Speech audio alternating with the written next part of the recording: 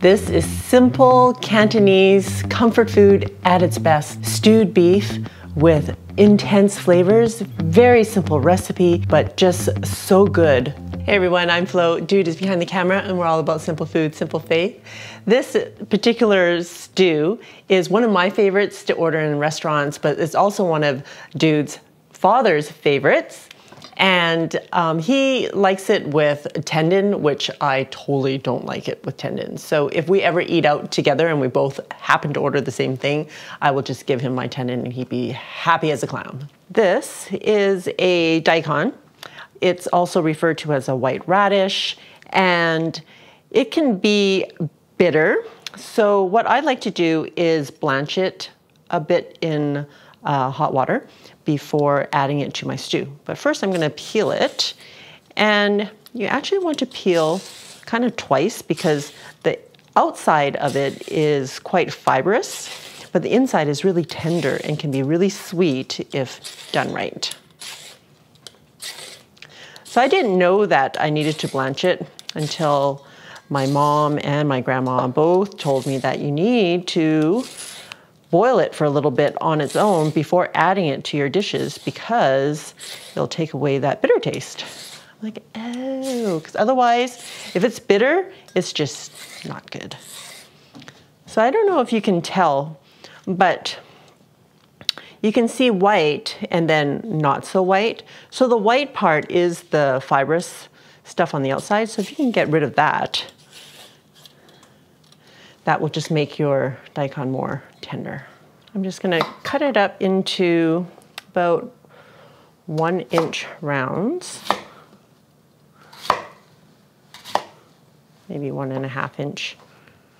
Yeah, that's like a weird inch measurement. I'm cutting the daikon again in half, just into these larger chunks. And the reason why I'm keeping them in larger chunks is because I find that if I'm putting it all in the Instant Pot along with the beef and stewing it for a longer period of time, that the vegetables get quite mushy. So if I cut them into quarters, they'll get really, really soft, like too soft too soon. So if I keep them in bigger chunks, they will keep its shape and be just the right texture when the beef is done. I have a pot of water boiling on the stove and I'm just gonna plop these in there for about 5 minutes. While the daikon is parboiling, I am preparing the rest of my ingredients, and I have about 2 ounces of ginger. It is bigger than a bruised thumb. A bruised giant's thumb. All right, so we're gonna just slice it up. And you can peel it if you want, but if you don't peel it, make sure that you wash it really, really well. Okay, and I have, well, I wanna say 4 to 5 large cloves of garlic. And we're going to just push these through the garlic press. See, so much faster than chopping. I have about 2.5 pounds of beef brisket. I'm just gonna cut these into about 1.5 inch pieces.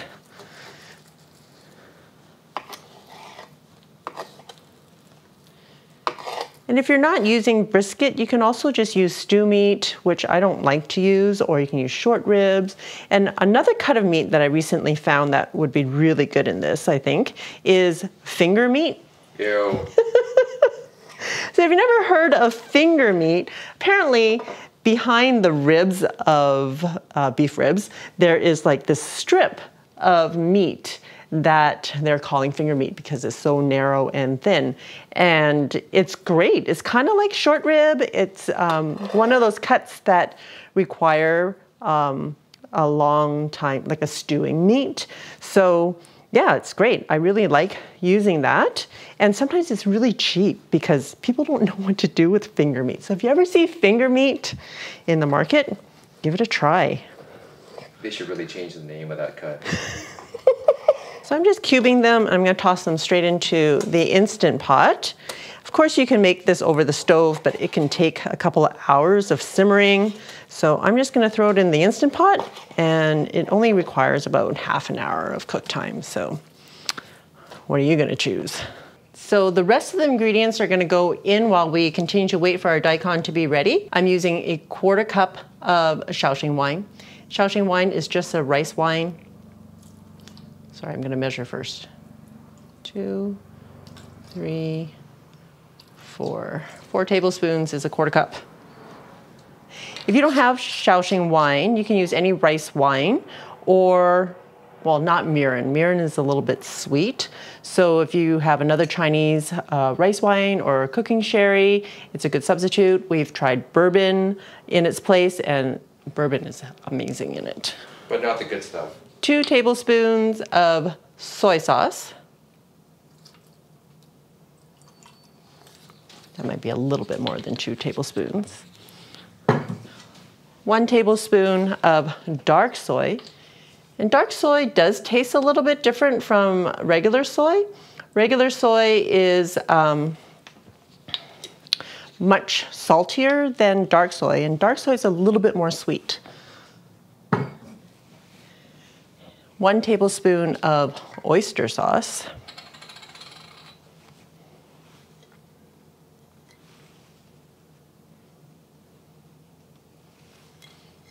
Using 2 tablespoons of Chihao paste.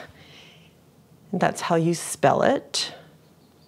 And this is one of those sauces that I do buy because it just has a unique flavor that you're not going to get with ingredients that you would normally have at home. So I'm using 2 tablespoons of this. It's a little bit sweet. It's like a fermented soybean paste, I guess. 1 cinnamon stick, 1 lump of rock sugar, about a tablespoon. If you don't have rock sugar, you can just use a tablespoon of brown sugar. And 2 star anise. I'm at the very bottom of my package of star anise. So I'm gonna put equivalent of 2 in there. Then your ginger, don't forget your ginger, and your garlic. And the daikon is gonna go right on top. Okay, putting the lid on, locking it into place, making sure that sealing knob is on sealing. And we're gonna set it for high pressure for, let's say 35 minutes, just to make sure that it's nice and tender. That's it, how easy was that? See you in a bit. It took 20 minutes to come up to pressure, 35 minutes to cook, about 5 minutes to release all the pressure. And I know some of you are probably wondering, does she have enough liquid in there? I do, look at all the sauce. Okay, we're gonna turn this on to saute mode. And I'm going to make a slurry because I wanna thicken this sauce, a cornstarch slurry.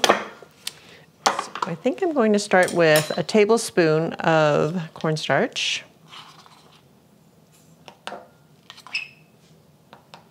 Adding room temperature or cold water, about a tablespoon.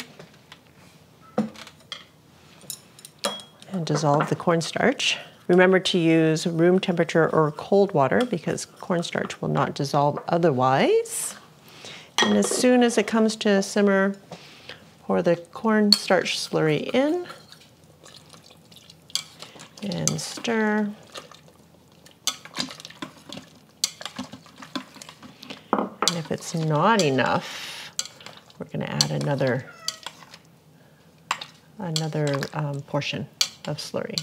I want it to be a little bit thicker than that, so I'm going to use another tablespoon. I should just trust my notes from last time. I did write down 2 tablespoons. Are you saying that you don't trust yourself? Maybe. All right, another tablespoon of cornstarch with another tablespoon of water. It's not lunch, it's not dinner time. Adding the second portion of cornstarch. Just let that come to a simmer. It smells so good. The smells are so reminiscent. There we go. So you can see that the sauce has thickened. So let it simmer for about a minute. I also cut up 2 green onions into 2-inch lengths. Toss that in there. Let it simmer for a minute. And that will be dinner. All right. Oh my goodness, it looks so good. Are you all ready for? Yeah. The taste. Special guest appearance by Kaya. The older I get, the more I realize that I love the old school flavors. And before, I guess when I was a kid, you love the, you know, the lemon chicken, the ginger beef, like the big bold flavors. But it must be a getting older thing that I'm beginning to like some of the flavors that my parents did.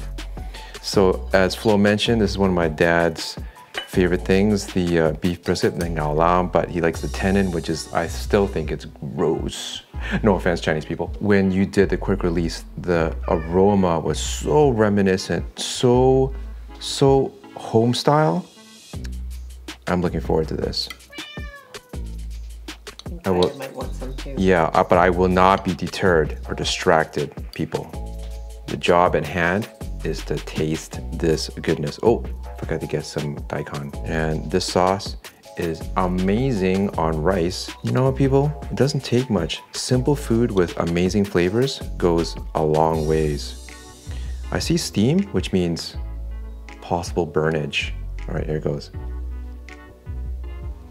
Wow. And when I bit into that beef, it was perfectly cooked in that the pressure cooker gets it to the right texture and it renders the fat so it's not blobby. Daikon is still maintaining its texture. The flavor is driven into the food, Daikon and the beef with the pressure cooking.